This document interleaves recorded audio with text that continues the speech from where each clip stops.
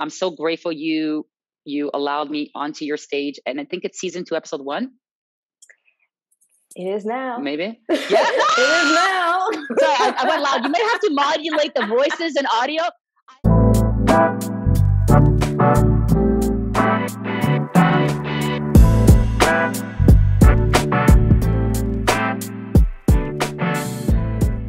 We shall begin in a few seconds.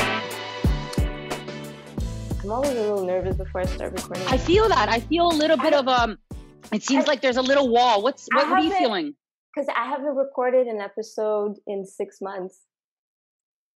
Okay. I haven't recorded in 6 months. So I finished season 1 in December, and I took a little break to kind of regroup and to find more inspiration and to find time to book time. And then today is the day that I start recording again. And I'm like, okay, do I remember how to do this? Like, is it like muscle memory? Like, do I get back on the horse and then, you know? So, yeah. It felt like you were anxious and excited and nervous. Yeah. And a lot. Yeah, for sure. I mean, let's just get going. Right now, hi everyone, and welcome to a new episode of the Alpha Female Chronicles podcast. My name is Lindsay. I am the author and creator of the podcast. I am also the author of the Alpha Female Chronicles poetry collection that you can purchase from the Friesen Press website. Today, I have the honor of having as a guest Aleks from Toronto Dance Salsa. Hi, Aleks. Hey, beautiful. Happy Friday! Happy Friday. Happy Friday. So I would like you to take some time to tell the people about who you are and what Toronto Dance Salsa is all about. Yes, so my name is Aleks. I run Canada's largest salsa dance school called Toronto Dance Salsa. My mission is that every human being feels like they belong on every part of the planet, like every human being. And so the way I'm going to be approaching that and the way I've been doing that and building that is through dance, putting together dance and mental wellness. So it's the only class in the world where it's like we do 55 minutes of salsa, bachata, and at the end of the class, we do a giant huddle, 40, 50 people, doctors, lawyers, and whatnot, from all different backgrounds, all ages, all genders. And I share for 2 or 3 minutes a personal moment in my life where I was struggling with something, but something I learned from it. And it is my way of, when students come in, to not only feel like they're incredible dancers, even though they think they have 2 left feet, but also when they leave, to leave with a little bit more self-reflection and understanding. And at a minimum, when I share those stories, they all feel like they're not the only ones that are going through the things that I'm going through. And I believe that when we spend time around people who are authentic and honest, it gives us permission to look within ourselves because we feel safe enough. Definitely. That's a beautiful mission. And as someone who has attended a free session of your class, I can definitely say I feel with every dance and in your approach how important it is for you to have people feel like they belong and feel that no matter what background they have or whatever dance skills they have, that they do fit into the group. I mean, they might be like I was around a bunch of strangers, and I was dancing in my living room, but there's this sense of come as you are, and it doesn't matter if you miss a few steps or if you're not dancing on the beat, as long as you're having fun, that you're smiling, that's all that matters. So that's something that I thought that was so endearing. And also your energy, I have to say, Aleks, your energy is contagious. Your dynamic and your passion for dance and for people, you're able to translate it well in the way you communicate with others. And I think that's what makes people so interested in your dance class. So tell me, how did it start? How did this journey start? First of all, I don't know if you noticed, as you were complimenting me, I crossed my arms and started rubbing myself and I caught it because I'm still on this self love journey to even believe the beautiful things you're saying. But I know at least I'm capable of receiving 30% of the love and admiration. So thank you for that. I just want to recognize you, you queen. And also, for me, I mean, like my whole life, I didn't feel like I belonged. Like I remember I was 13 years old and I'm walking outside my school. It was lunchtime. And I'm walking by myself on this thin little path and kids are playing. And I looked up and I had this thought. I thought, I'm going to be alone for the rest of my life. And I actually imagined myself like 93 and I'm by myself. And I remember I started crying because I believed it. And like so deeply engraved. And so from since little, I've always felt like the odd one out in my family, with my friends, everywhere. I did not feel like I belonged. And that reflected a lot in all the different professions. So now running a dance school, which was, I wanted to be a marriage counselor originally. So when I was 17, I went into psychology to be a marriage counselor. And then 2 years into it, I switched training to be a cop. Then I switched and pivoted again and got into sales, which just like, because I didn't know what to do. And then it was this dance school. The thing that was always consistent was I always wanted a place where I belong. I always wanted to serve people. I always had this gut instinct that when I see someone else who doesn't feel like they belong, who looks like they're left out, like I'm super hypersensitive. If I'm at a party, I'll always notice the people who are quiet or who are removed or who in some way feel like they don't belong. And I can't help but run towards them like it's a fire because I know what it's like. And I got this tattoo where it says belong on my wrist. It's the only tattoo. And I never even believed in tattoos because it's the mountain that I can't conquer, as in the sense of like saying, well, I love myself enough. Like that, it doesn't make sense. You just go to the next level of love. You go to the next level of belonging, but it's eternal, which I think is beautiful because if I imagine if I ever reach that mountain, I'd want to go somewhere else. Like I don't actually want to reach it because you don't want to camp out there for the rest of your life. So it came from personal pain, and it just really comes down to one thing: purpose comes from pain. Doesn't mean living in pain, but it means the hunger always comes from something difficult in the past. And you can use that hunger to build something beautiful, or at the same time, and I've had many moments in my life where I've spiraled down because of it. The pity party, the shame party, all that. I've had both. And it's me just learning to live in the flame, in that light more often. Wow, that is really beautiful, and thank you for sharing that. Um, Many people can relate to that feeling that, especially as a child, sometimes you do feel like you're so different from others. You're not blending in, but at a young age, we don't understand that we were not born to blend. We're born to shine. We're born to be a light, but we're so concerned about fitting in that we'd rather blend in. And when we can't blend in because there is something inside of us, a flame, that just asks just to shine bright, we trying to kind of suppress it because we just want to blend in. We don't want to stick out. And that feeling of deep down inside, you kind of feel like, well, I don't fit in, I don't belong here. Like I might be alone for the rest of my life. So many people can relate to that. And it's so difficult at a young age to really pinpoint, okay, why do I feel like that? What's causing me? What's triggering me? Because as a child, you don't think like that. You don't think about words like trigger and causes and solutions and treatments. You don't think about that. You just think, okay, this is what I see around me.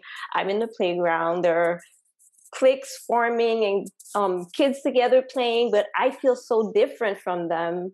I feel like I don't even have the right to try to be friends with them, try to hang out with them, because on the inside, I believe this lie that I am so different, therefore I cannot belong to another group, or I can't fit in with other people. And this is why I really love the concept of Toronto Dance Salsa, because I read on the website, it was written more than a dance class. It is more than a dance class, you know. I think it's your mission statement that this is a place to be you. You're braver than you think. You're stronger than you know. You're sexier than you realize. Yeah. You know, unleash your potential, find your happy place, just show up, just dance.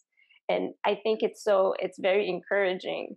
And it's something that I think we have to face every day of our lives. The same way that, you know, you have belong tattooed on your arm. It's a constant reminder for you to remember maybe your definition of what belong means. So when you think of belong, what are the words that come to mind? I mean, that's a great question.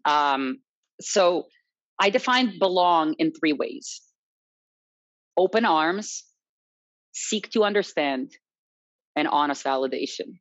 And the way I can paint it is whether it's through the virtual classes, right, that you were part of. So Monday nights I do them for free, or when students walked in through the door, like I'd be waiting by the door, and when students would come in, or virtually when people pop up, I'd hug them, I'd high five them, I'd welcome them just as they arrive, because it's so important. Like imagine, you know, you come home and your partner's already at home, for example, and you say, "Hey, honey," and they're like, "Rah, rah, rah, rah."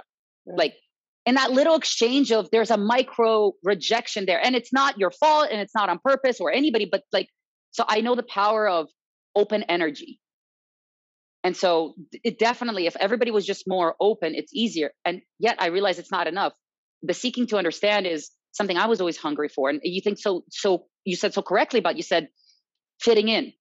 So fitting in is literally the opposite of belonging. It's not belonging. It's fitting in is asking yourself to be someone you're not in order to get the love that you want. And so like it's trials and tribulations for me, but I was always hungry for just, can you love me for my heart, even if you don't agree with how I do things?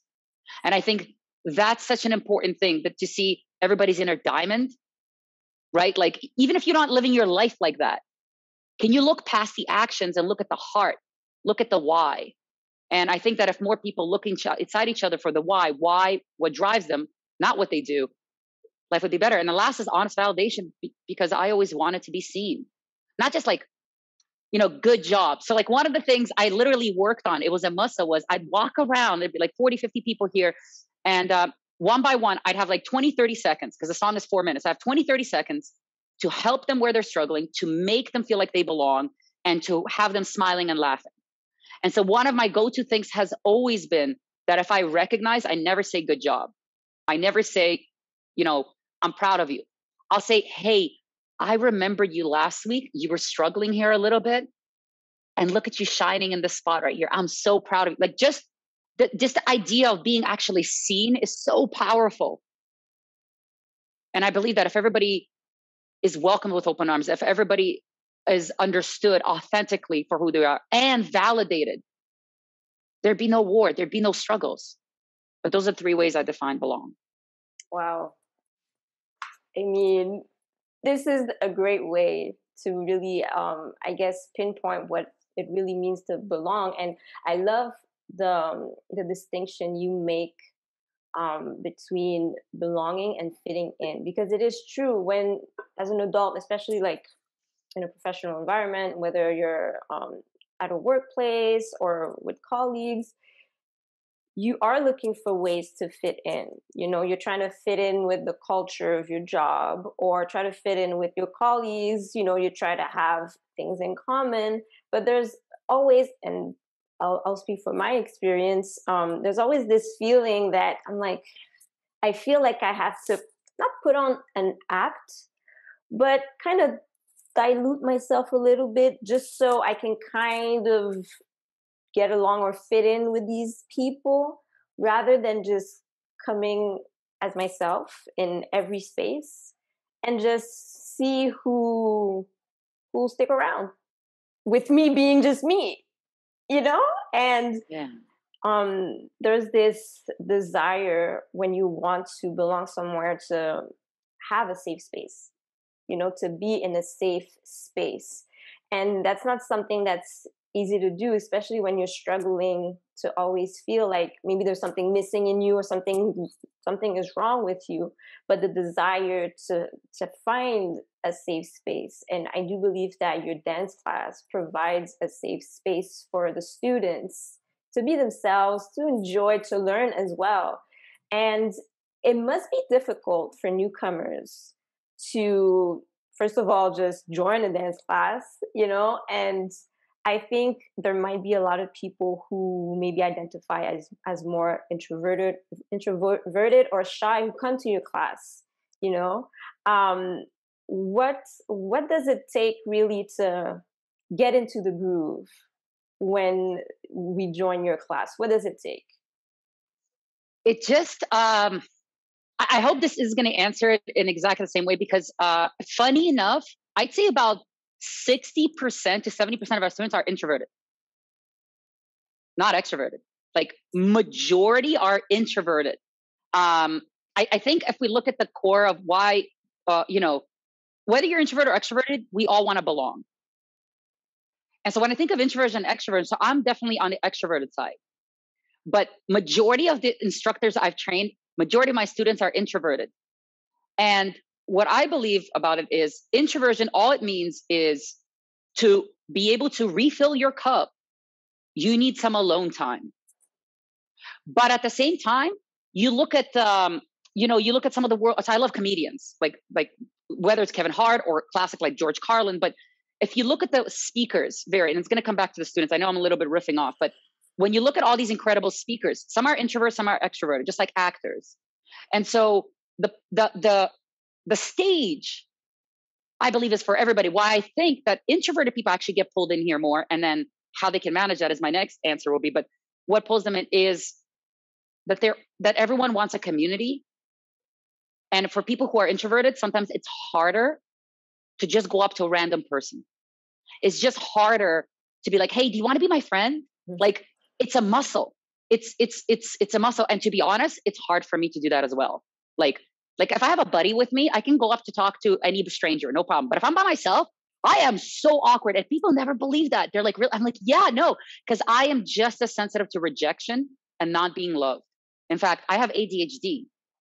My brain is hypersensitive to that stuff. Like, there's so many superpowers to it, but one of them is I'm extremely sensitive to rejection, slightest. And so for the reason why introverted people get pulled in here is because it's an easy hack to meet positive people. Because one of the things about it is dance, you can't help but be like when you hear music, like you can't help but feel good and smile. And so that gets you out of your head. And I think that's one of the most important things for especially introverted people. It's for me as well. I noticed in my life that self-talk can spiral so quickly down. But what dance does in a positive way is it forces you to get out of your head, to get out of your pain, and for a moment, be with another human being and connect. And when that happens, it's better than antidepressants. Not that I'm saying I'm a doctor or anything, but it's the most natural way to feel safe, make connections, be part of a community while all just having fun. Mm-hmm. It's like a hack. It's a weird hack. Mm-hmm. And for how that happens, I think the most important thing is with any dance school, whether it's mine or any dance school you join, like, especially for introverted people, but everyone, the most important thing is, like you were talking about your job, which is there are so many different kinds of companies you can be part of, but you have to pick cultures where you feel like you don't have to fit in. And because I didn't grow up dancing, I started at 23. Like, I had body complex issues. I had a medical condition called hyperhidrosis. Like, my palms would sweat so much. I remember I was 17. I'd walk with my ex-girlfriend, by walking and go like, wah, wah, wah.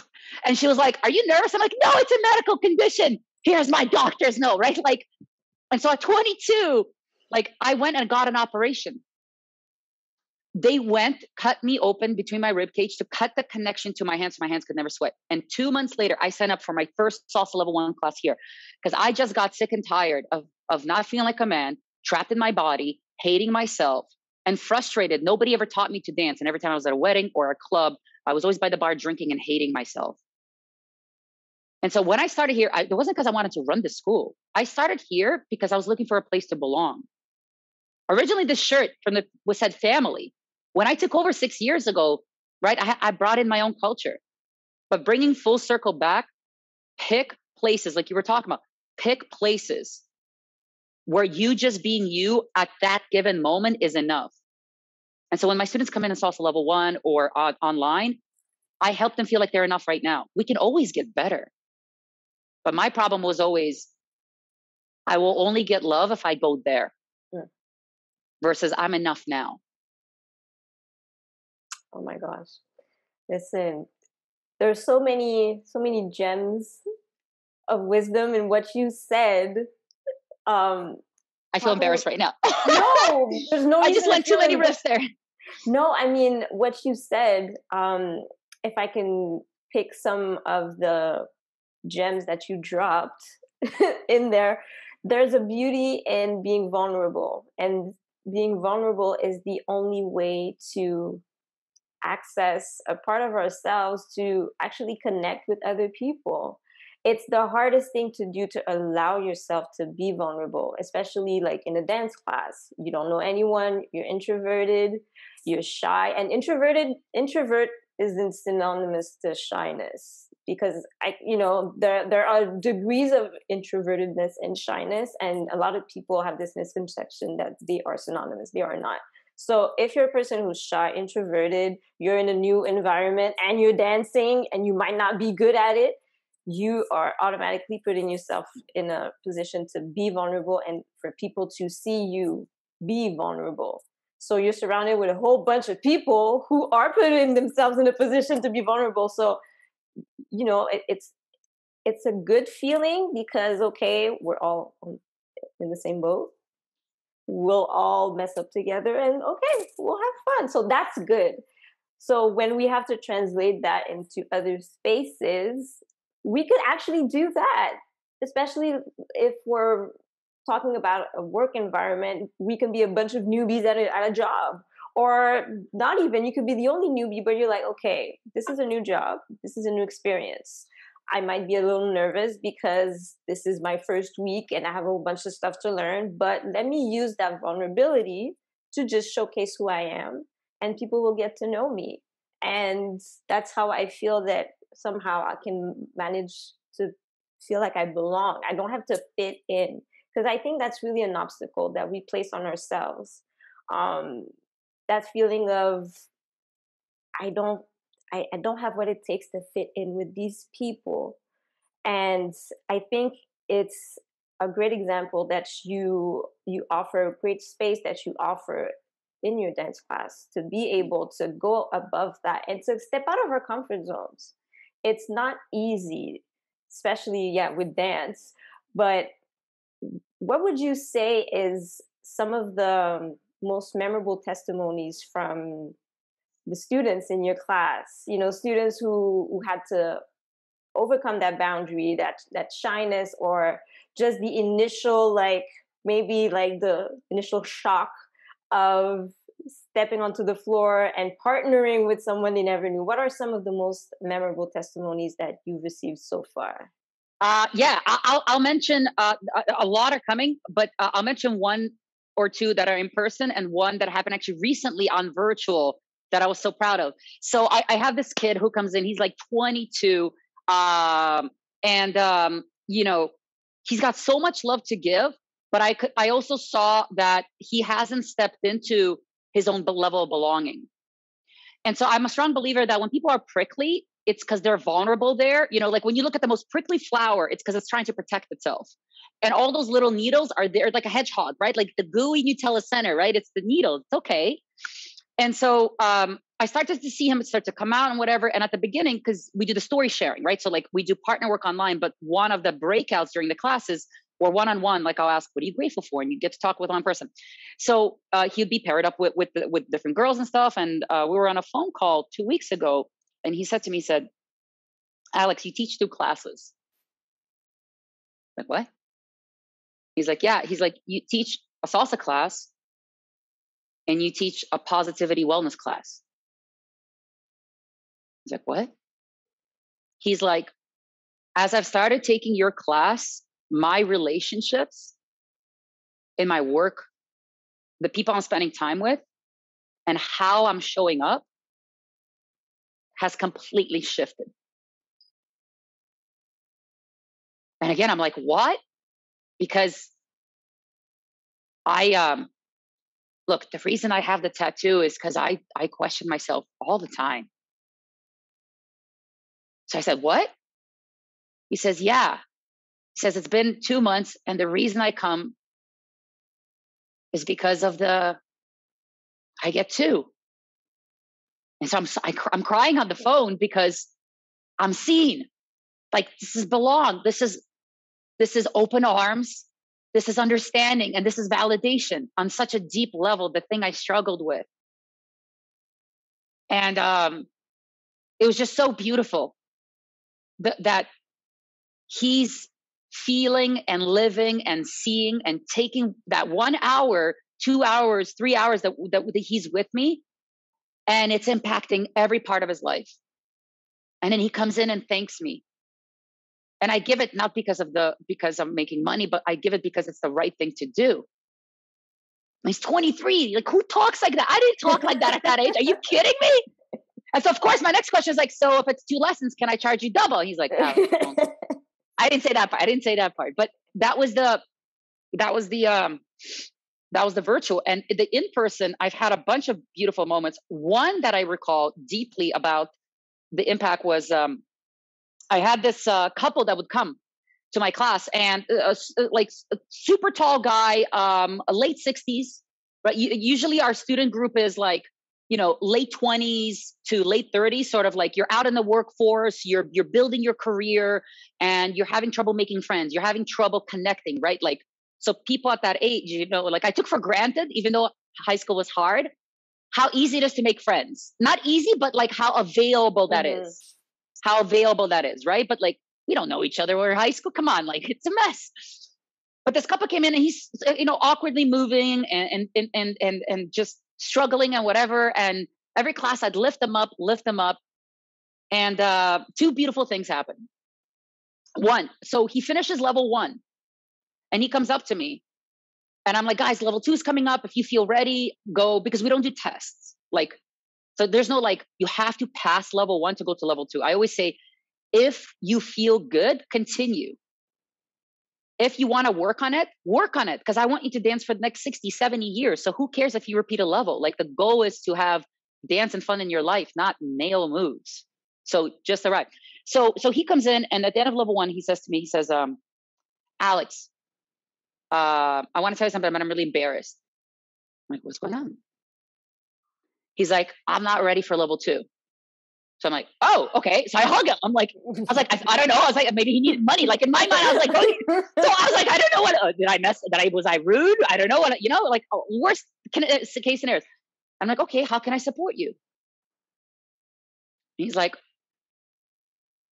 the other couple, my friends, they're continuing to level 2, and I feel embarrassed. I was like, okay, I love you. Do you want to continue dancing? He's like, oh my gosh, when I'm here with my wife, it's just the world stops, it turns off, but I feel like a troll when I move. I still feel awkward. I'm like, okay, but you feel great when you leave the class? Yeah, I love it. It charges me for the whole week. So I said to him, I'm like, why don't we just focus on that? And we could do private lessons. Honestly, like, you could just meet me at one of the socials. We spend 15 minutes in the corner. I'm just going to work with you, support you. If what you get out of it is great, and you just need to put a little more work, but you want to stay in it, I'll support you how you need me. He says, I'll think about it. So he steps back, and I remember the other couple, their friends, level 2 is coming. I see them attended, so I'm seeing them. And then I see the husband and wife, the other couple. They're coming, but they're not in attendance. I was like, oh, maybe they forgot to register, but he's coming for level 2. He comes with his wife, holding his wife. And I say, oh my gosh, you're not in attendance, but we have room for you. Come join. You can pay later. Don't worry about it, right? Like, those things don't really care about. I'm like, I want you in the class. He's like, Aleks, I'm not coming here to take level 2. I'm like, oh my God. I'm like, again, what's I'm like, this guy with the edge. I'm like, worst case scenarios, right? I'm like, my gluteus maximus is clenched, my booty, right? I'm just like, I'm like, okay, what's going on? He's like, I was gonna bring you cash, and he takes out his pocket cash. I was like, I was gonna bring you cash to get to level 2, but what you told me was what I needed to hear. He's like, after this level 2, there's a level 1. Here's the money. I'll see you in level 1 for the next hour. My wife and I are gonna go grab dinner. And so he goes, grabs dinner, and goes to level 1. And he continued dancing and continued dancing. But there was this thing that I keep seeing with my students of, it's not about the moves. It's about the feeling. Like, dancing is a tool. 99% of people don't want to be so you think you can dance, stars, whatever. We all want to get to a place where we can show up anywhere in life with confidence, with energy, with openness. And dance does that. And at the same time, for me, I repeated level 1 multiple times. True story. When I wanted to be a volunteer after 3 years of dancing, 3 years, they said, no, I was a horrible dancer. When I wanted to be an assistant, they said, no, I was a horrible dancer and I don't blink when I dance. In my defense, every time I'd dance with the school owner, I'd be so nervous I wouldn't blink. All right? That's in my defense. When I wanted to be a teacher, they said, no, there's no room. You might not be a teacher for 2 years and you're not a good dancer. I said, I don't care. And so every step of the way, I was always the underdog. I was always the worst dancer. But the consistent thing was the people I met, the positivity, the energy, and the culture was show up on the dance floor as you are, we'll take care of the rest.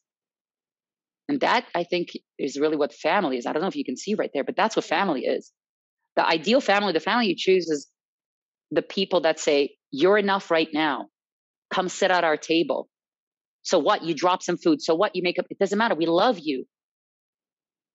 And those are just two of the moments that I remember where I saw students step into themselves and actually take that and live their life greatly outside of the school. Mm-hmm. It's really beautiful what you were able to share with us. I know you have like probably thousands and thousands of others, really touching stories and testimonies. What I can take away from what you shared with us, especially with the young man, 23-year-old, is that it? 22, 23, yeah. So my age when I started, yeah. I mean, to see how what he takes from the class translates into other areas of his life. You know, there's a really precious thing when you receive an overflow of something and then it overflows onto other things. You know, you can't really give what you don't have, you know? So it's hard to kind of operate in your different relationships, friendships, when there's something lacking. And what I mean lacking is there could be low self-esteem, there could be a lot of self-doubt. But when you kind of cultivate this self-love, because your classes provide a way for self-love. You know, I don't know if you noticed, but in what you say, that's what I can take from, is that your classes provide a space to cultivate that self-love and to really like dig in a way that you don't, it's kind of subliminal because you're just dancing. It's subliminal. You're like, oh, I like dancing. This is fun. Everybody's happy around me. This is great. Then the next day you're like, oh, I feel so energized from my class yesterday. It's really subliminal. So your students are able to kind of cultivate that self-love. And when you cultivate something, it's like a garden. You help it grow, and you make sure that you water your plants and there's enough sunshine and all of that, and then it grows. And then because from that beauty, you can use that beauty and spread it all around, right? So in a way, you are, I guess, the instigator of that self-love. You know, you're an agent of change in people's lives. And like I said earlier, your energy is very contagious. Therefore, whatever you are able to pour, you're able to pour into people's lives. And the way you pour into that, you pour into until it overflows. So these people are like, wow, I have so much love inside of me. I got to give some away. So for sure, it affects how that young man operates in his relationships and with his friends and all of that. And I think that's what we should all look for. spaces that will allow us to cultivate that self-love, to really have a hunger to cultivate that self-love, and we're not all fortunate to be in spaces or circles that are not toxic. Unfortunately, it happens. It could be family dynamics that are toxic, friendships, Yeah. work environments, all of that. The kind of rhythm that we adopt in our lives can be like, the rat race that can be toxic. So if we're only surrounded with that, it's kind of difficult to really take some time to pause, be still, like regroup, regenerate, and just be in an environment that allows us to be like, okay, you know what, I am enough. What I have is enough. My skills, I may not be an expert, I may not be an expert in dancing or professional, but you know what, I can move my left arm at the same time as my leg. That'll be good Yeah. for the day. That'll be enough for today. And then tomorrow Yeah. I'll move my other arm and my other leg at the same time. And then I'll sway my hips. And that'll be okay. But we have to be in those types of spaces to allow us to be kinder to ourselves as well. Because from what I understand from both of the stories that you told us, it's got to be, we've got to be in a place where we realize that our efforts are enough for the moment that we're in, and we should celebrate what we're able to do as well. That man that you were talking about, he's clearly not an expert in dancing. He realizes that, but what he feels after the class, that's something he doesn't want to miss out on. So that's a sort of energy that we should keep in everything that we do, in all kinds of circumstances. The knowing that what we do right now in the moment is enough. And if at some point I get better, I'll get better. But right now, what I'm doing, this is pretty good. We should celebrate those. I guess it's a small win, being able to be grateful for where we're at right now. I'd like to ask you now, how were you able to transition during the pandemic? I know it must have been really challenging, knowing that your classes have become a go-to spot for your students. I'm sure your students, like every week, they look forward to coming into the class and seeing all the other students and just being in this amazing environment. What was it like for you to have to transition during the pandemic to a virtual class? Yeah. First, I want to say you just do such a beautiful job of summarizing what I've said with such clarity. I may be going to you next time I update the website for you. Just be like, here's what I'll say for half an hour. Can you just splash a couple lines? So I'm just in awe of how you capture the essence and deliver it in a succinct way. So thank you for that. I'm learning from you in this moment. Yeah. So when COVID hit in February, I can never say that month properly, and February, whatever. When COVID hit, just like for everybody, it was like, the news, everybody's always blowing things out of proportion. It's fine. And then the students started to drop out. And then in Canada, like Ontario, our province, which is like a state in United States, right? So in the United States, you have states. In Canada, we have provinces. I'm in Canada. Oh my God, you are! You're right. I'm in Montreal. Oh my gosh, that's right. Okay, this is amazing. Why am I saying? Well, listen, this is for all the international people. Absolutely, it's a teaching moment. Yes. But anyway, so when all of it hit, and you can actually go on YouTube, like go Toronto Dance Salsa, and you go to March, like 13th or 15th. There's a video of me crying. So because I had to go and announce, we have to close our doors. And there's only been a few times in my life I felt powerless. My mom had cancer. I felt powerless. When I didn't get into university because I didn't work hard enough, and I spent a year and I finally got in. When I was training to be an instructor and a month into it, they said no. And from that, something flipped where I ended up taking over the school. There's been a few. And this was one of those moments where I was like, the government says I got to shut down. And the painful part was, this is a place where people can go on an adventure, but also escape.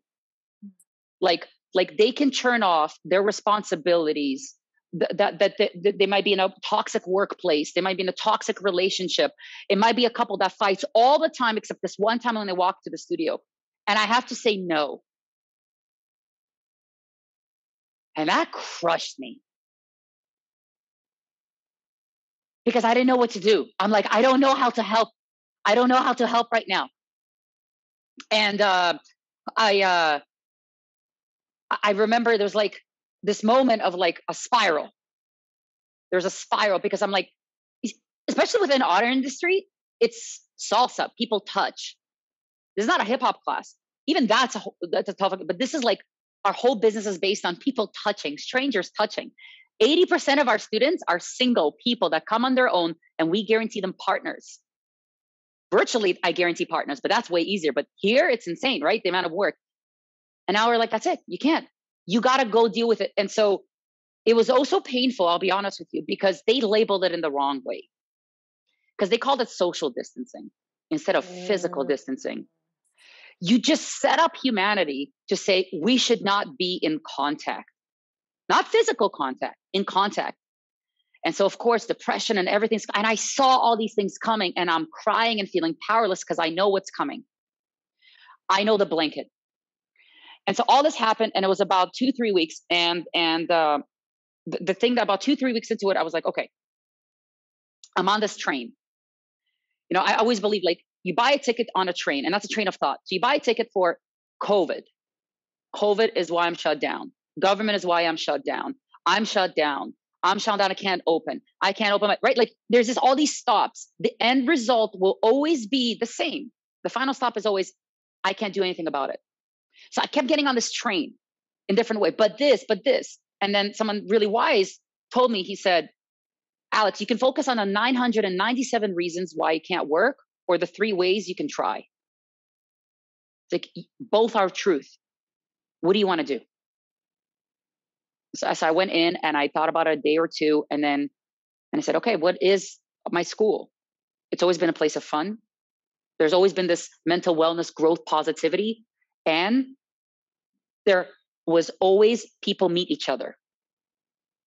And so that from that obsession, I started experimenting in quiet for like a month or two, figuring out, testing different systems, inviting friends. And I built this thing. But what I built it on was connection, fun, and positivity. I never wanted any of my classes to be a transaction. And I think that was one of the more painful parts. It wasn't, for me, the frustration was, if it's virtual, you have to feel like when you're there, it matters. Like you have to feel like you're seen. You have to feel like you've exchanged energy with a person, not just received, because then that's a transaction. And I think we do that in relationships, right? Like this idea, right? Like that I will give you something and you give me back something. And I think that's cold. And so I built the virtual dance classes around what the culture has always been. And it was hard. Oh my gosh, so many mistakes, but it's beautiful, right? Like it was like 2-3 months. And then I just thought, I'm like, okay, now we're ready. But that out of control is real. The thing as I'm going through COVID, and listen, the reality is the world will be different. Moving forward, the world is different. My fear, and I believe that fear can be a good motivator to run, but you just got to run in the right direction. Mm-hmm. My fear was when COVID ends, I will be worse off than when I went in. Like, I don't want that. Like, I don't want. And so I lost a ton of weight during COVID. I gained some back and then I lost it again. And I did a lot of beautiful things during the shutdown period with the mentality of, I need to come out stronger. I can't just survive. I have to thrive. And that's been my motto and continues to be the theme through my classes, that we can thrive, but we do need positivity. We need people who are giving us light, pouring into our cup.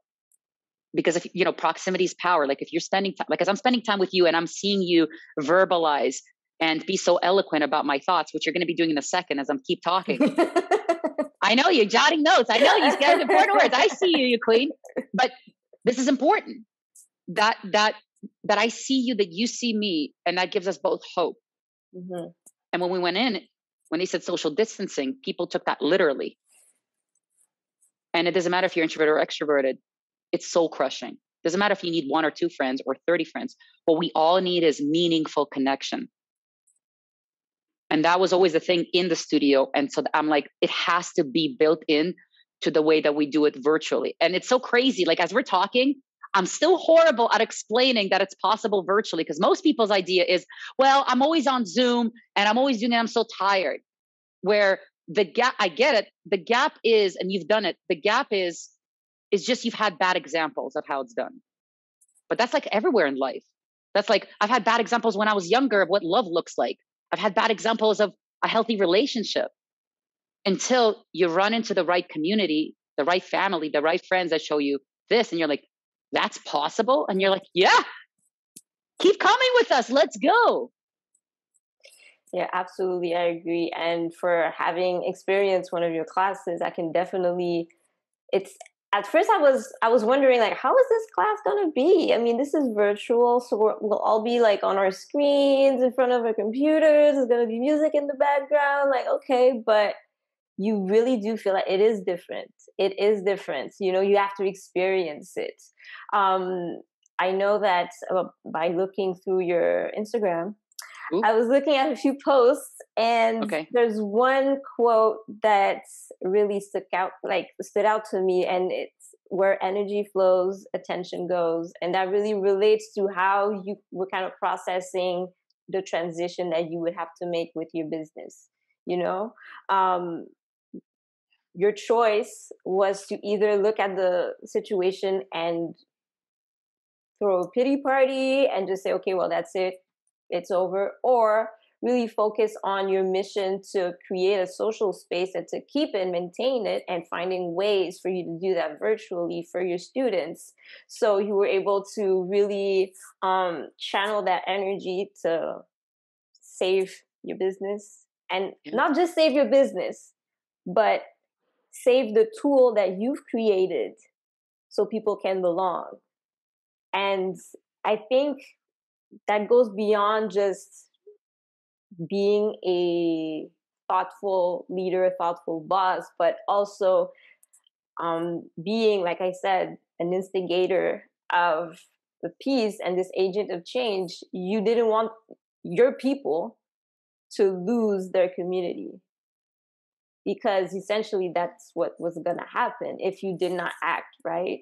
I mean, they were going to lose their community, and a community they worked hard to stay there, because we don't know what people are going through, right? You were saying that for some people, your dance class is escape from work, escape from family life. You know, maybe someone has 5 kids running around all the time, and they're like, oh, today is my dance class, thank God.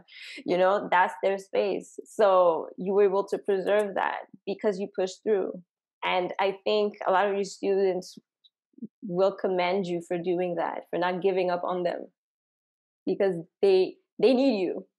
You know, you're their captain. They need their captain. What can you say are some of the upsides of doing classes virtually? Yeah, 2 things come to my mind, and they were both conversations with virtual students. So one of them was, I called this girl because she missed the Monday class, the free drop-in class. So she missed it. And I called her. I said, hey, how are you? My rule of thumb is if anybody misses a class or attends a class, I always call and check in on them. Also, it helps me kind of make the experience better. So I'm always kind of learning and tweaking. So I called her and said, oh, I'm so sorry I didn't make it. I'm like, I love you. That's okay. We have more classes coming up. And then she was silent. I'm like, oh, something is off. So I said, what's going on? She's like, okay, I'm going to be honest with you. I didn't show up intentionally. I was like, okay, tell me more. And she said, I was worried showing up on camera. Mm. She said, I was worried and stressed about being judged and all these things and blah, blah, blah. And funny enough, the same thing that my students say. So I don't know if you can see, like, there's glass here. Mm-hmm. That's a mall on the other side. And so people will sometimes come. Yeah. So like people will come in students, I'd be like, oh, I'm worried people will watch and stuff, right? The gaze. And you actually talked about this in your poem, the power of the gaze, right? Like when someone looks at you, if you're not grounded, if you're in a vulnerable space, you're worried, you're scared. And that's mostly when you start to fit in. So I'm talking to her and I said, hey, it's legit that like a lot of people worry about that. And I said, honestly, like the main camera's on me. The only time you ever do, like you see other people is when it's like this, you and I, like one-on-one. And there it's no music, no pressure. You actually get to support each other. I said, but I don't want to put the pressure on you. And then she entrusts me. She's like, you know what? I was like, what? She's like, actually, it's easier. And I'm like, of course it is. But I'm like, where is she connecting it? I'm like, I know, but like, where is she connected? She's like, if I'm at my home, I can always just turn off the screen. I'm in control. Like, I can just be at home and so I never even thought of the way she delivered that, but it totally actually makes sense. Like being at home is you're in your powerhouse. You're in your safe space. So in fact, in that way, it's actually easier to do it versus coming out to a dance studio, right? Like, and all of that. So that was the one point that I was just like, oh, you queen, you just gave me an amazing thing that I get to now share with others, which is the truth. And that is like, when you're at home, you do it anywhere. And we had people do it in their forest, in their bathroom, in the hallway, in a stairwell. Like, this is amazing. And the second thing about the virtual that's good is the point that I just made. I had a student join me on her cell phone from Hawaii on a beach. And she didn't want to miss it. She was on vacation. First of all, I don't know how she got out on vacation with COVID times, but she did it. Anyway, but she was on her phone dancing, and there are people walking volleyball, and she's dancing. And like, I'm not painting a picture of the most extroverted person, because if you meet her, she's super introverted. But it's this ability that because your phone, your tablet now, it can connect you if you're connecting to the right community anywhere in the world. So not only are you able to connect when you're at home, when you feel safe, but you can also do it from anywhere. And it's not a YouTube video, it's live. So when you show up, you matter. And you've seen this, right? I call people's name. I'm like, what? Joanne, are you kidding me? Did you see her styling? Right? Because everybody sees me, but I see everybody splashed on screen. So I'm always watching people moving and validating them. But those are the two things I would say for the virtual, why it works. It's not supposed to be a replacement for physical dance. That's not the conversation. The conversation is when things open up, how do you want to arrive in your life? How do you want to arrive into your workplace? How do you want to arrive in social interaction? So many people are tense as they're seeing COVID ending, that they're like, I'm not ready. The readiness, that's what that dancing will do. Because as you get to have fun and you get to step into your confident self, you get to be in a positive environment. When things do open up, you just feel more grounded and stronger. Waiting longer just makes it harder. It's like procrastination, ADHD, chronic procrastinator. It never helped when I was doing that paper, 3 a.m, 6 Red Bulls in, right? It just gives more anxiety. And so how does everybody want to show up as everything opens? I think that's the more important thing. Yeah, and this is really an invitation to let go of anything that makes us self-conscious. If I can make, I guess, a parallel with one of my poems, the poem Tired of Selling Myself Short, towards the end, I wrote, other people's opinions don't affect me anymore. And that's what we're hoping for as we're entering into this post-COVID era. You know, a new burgeoning ego blossoms within me, an ego that won't be neglected to benefit others. My creativity is boundless and is reflected in my craft. That's how the love that we have when we're attending your class, this freedom that we feel, we can use that in other areas of our lives to allow us to be free to be ourselves. Also, in that poem, I write, one cannot succeed without knowing the full extent of one's talents. I have no choice but to leap out of my comfort zone and discard any old fears of shadowing another's spotlight.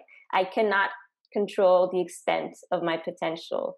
The inner flame that ignites my passion will always expand regardless of past naysayers. I will not sell myself short. And I think your classes are a vehicle for that. And I want to applaud you for all the work that you're doing through your class and through your students. It's above just a job. You're more than a boss. You are a vehicle. You are an agent of change. You're an instigator of joy, of self-love, and of peace. And I want to thank you for being part of this episode. Would you like to tell us where we can find you online and how people can sign up to your classes? Yes. All you need to do is find me on Instagram, Toronto Dance Salsa, all one word. That's my account.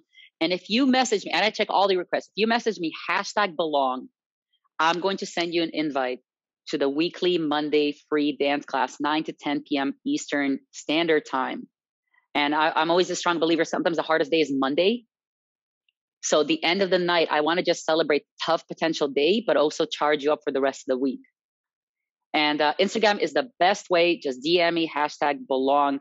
I'm so grateful you allowed me onto your stage. And I think it's season 2, episode 1. It is now. Maybe? Yeah. It is now. Sorry, I went loud. You may have to modulate the voices and audio. I am so grateful that when that we had a tender talk even before that, and you just showed up as you are, and I got to see you in like your flame. Also, like as we talked and progressed, like the boldness and the clarity, and you picking out the gems and sprinkling it back it's such an incredible honor and pleasure to have received your gift, which is creating a space where I felt like I belong. And that really meant a lot. Well, I mean, I don't know what to say. Thank you so much. Thank you so much. Thank you for your energy. Thank you for being so candid. I know a lot of people will relate to everything that you said, and you will inspire many people to step out of their comfort zones and not be afraid to try new things and to just be themselves and allow themselves to belong wherever they go. So thank you so much. And to our listeners and to our viewers, you can check out the other episodes of the Alpha Female Chronicles podcast on YouTube on my channel. You can also stream the episodes on different platforms such as Spotify, Apple, or Google, or your platform of choice. You can purchase the Alpha Females Chronicles Poetry Collection on the Prison Press website. So thank you guys, and I'll see you next time.